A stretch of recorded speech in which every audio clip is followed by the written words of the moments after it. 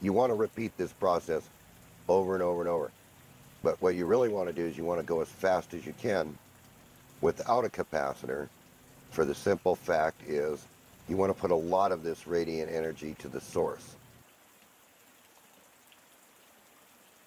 I was looking at this double pole switching setup on a single battery, and some concerns arose, and I thought about it and I said, do I need to test this out, or did I already do that? Because I don't want to go replicating something to test something out just because I had a concern. If I already did test it out in another system. So the concern was, of course, you close both the switches and energize the coil when you close them together with a double pole, double throw relay. Coil gets energized with a plus on this end, a minus on this end. Then you open up the switches, and the plus turns to a minus, the minus turns to a plus, the coil flies back. And it flies back, the minus goes this way, and the plus goes this way. The concern was, are these two switches going to open fast enough to prevent, for example, this minus flyback? If that switch doesn't open fast enough, the minus can reach over here. And if it does, the plus flyback will cancel the flyback by reaching over to here. This will cancel the flyback if, per se, one of these two switches on the double pole, double throw relay is not opening fast enough.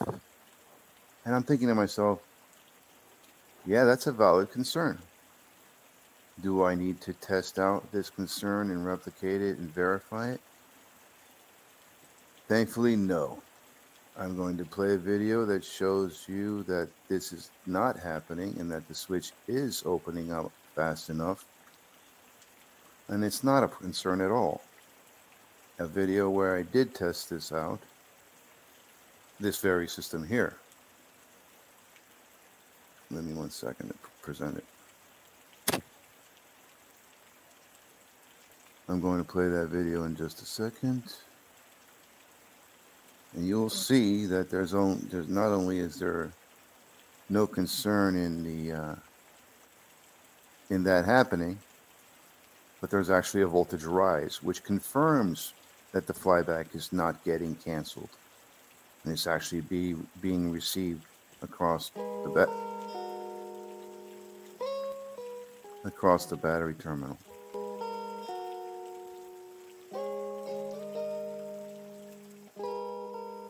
So the starting battery voltage here was 12.42 volts, and I turned it on already, and it's pretty much wired up the same way with double pole, double throw switching.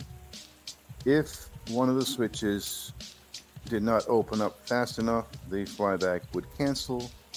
You would not see a voltage rise, as you see here. So that's the purpose of this brief interruption, to clarify that concern is not a concern.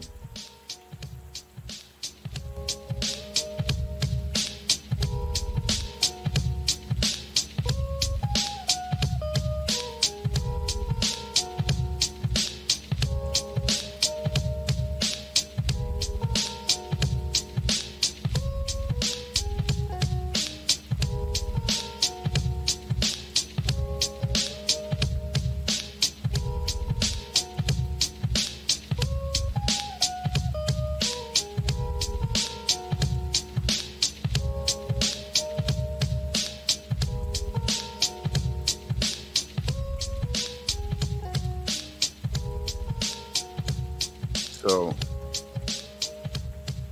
no need for me to replicate this to verify if the switch is opening up quick enough.